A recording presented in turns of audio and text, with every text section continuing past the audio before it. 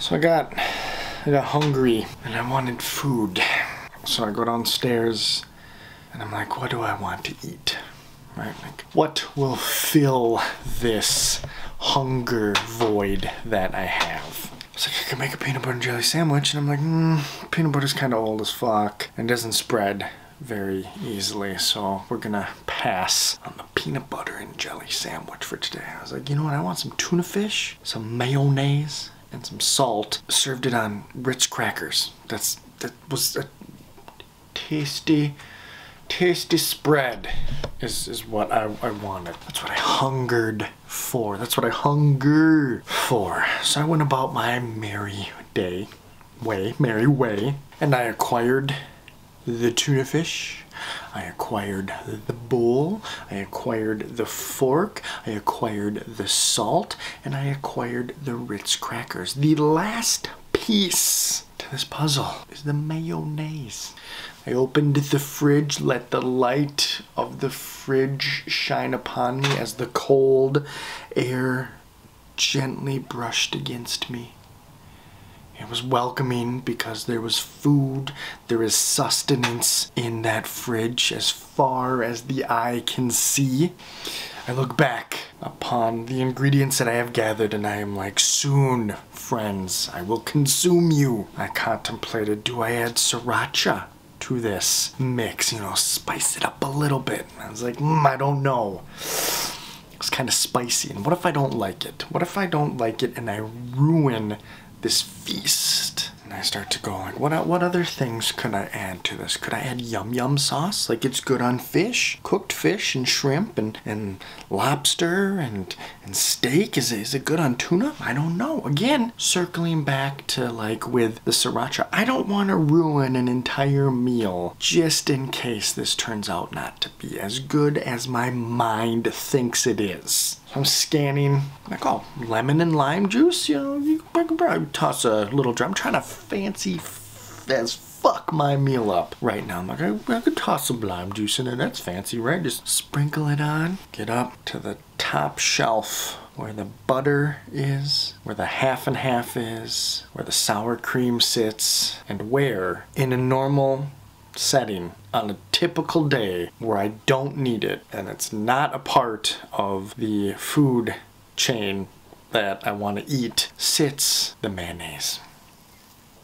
But the mayonnaise is not there today. It is gone. And I check the shelves again. I'm doing a double check. I'm like, maybe it moved over here. Maybe it's on this thing like Lazy Susan in the back. Maybe I'm not seeing it because I'm looking for a certain mayonnaise. Maybe I just need to look and the mayonnaise will reach out like 3D and be like, ah, surprise motherfucker, here I am behind the lamb for your gyros that you had the other day. So then I was like, well, if I was some mayonnaise and I wasn't open and in the fridge, I would be in the cupboard. Open the cupboard, much like I opened the fridge, gaze upon food that needs to be cooked, that is tasty, but I don't got fucking time for that because my salt, my tuna fish, my bowl, my fork, and my Ritz crackers are all waiting on the countertop, waiting for Mr. Mayonnaise, or Miss Mayonnaise, or Mrs. Mayonnaise. It's waiting for the fucking mayonnaise.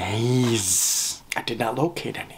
So I said to Self, I was like, okay, Self, we are looking at the top shelf. This is primarily pastas and rice and beans and things of the canned foods and things of that nature with breads up there. I'm like, maybe because mayonnaise is a condiment, it is in the lower, under the shelf, the bottom level. Let us take a gander, shall we? We shall, because I need this fucking mayonnaise.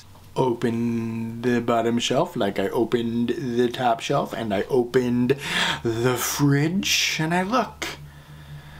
The bottom shelf is full of nuts that I can't eat because they will kill me. It is filled with condiments and extra things that don't need to be in the fridge, and snacks and chips and such. So I'm looking across the land of the less used, looking for mayonnaise. Mayonnaise. I need it to shine upon my sight. This jar filled with this whiteness that is not semen. because I know a friend of mine is going to take it there. So I'm just putting it out there right now. The jar full of whiteness that is not semen. My eyes do not see said jar full of whiteness that is not semen. I close. And then I open again, as if to think it will all of a sudden say, surprise, motherfucker, you got me. It did not. So I close. I go downstairs, and I open the doors to our pantry-ish version 2.0, which is primarily overstock of stuff with canned goods and sauces and pastas and such. And I look. I gaze upon thine cupboard that is full, but it has 0 fucks to give me for mayonnaise. So I go back upstairs to check the lower cupboard one last time. Open it up and look around.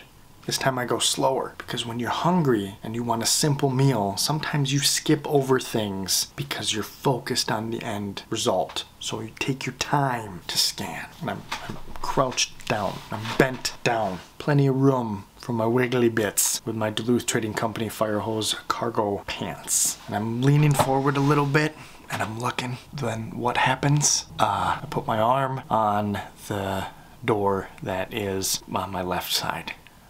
Then I shift and my right leg says, you know what? You know what, dude? You want to know? Would you like to know something? My right leg said, fuck you, and slipped. And I was like, this is odd now as this is happening. I'm like, this is, in my mind, this is happening in slow motion. Like, this is odd. Here I am holding on to the door with my left hand, and my right leg has somehow stroked out and given away. Like, it's like, fuck you, I'm out. But it's still attached, of course. But it is no more supporting my plus-sized voluptuousness. So, what do you suppose happens when one of the pillars of strength that is holding you up is no longer a pillar of strength that is holding you up? If you said my fat ass was to tilt forward and smack my fucking head on the handles that stick out from the cabinetry in our kitchen, and then slide down and then rest on the wood that is of the cabinetry in our kitchen and ponder life and what the fuck just happened and why my right leg gave out and did I rip the door handle off as I fell, and is my wife gonna hear that and come up and wonder what the fuck just happened, and how do I tell this to people? And I'm still fucking hungry and there's no fucking mayonnaise. Now come up here, drink water, because I am defeated.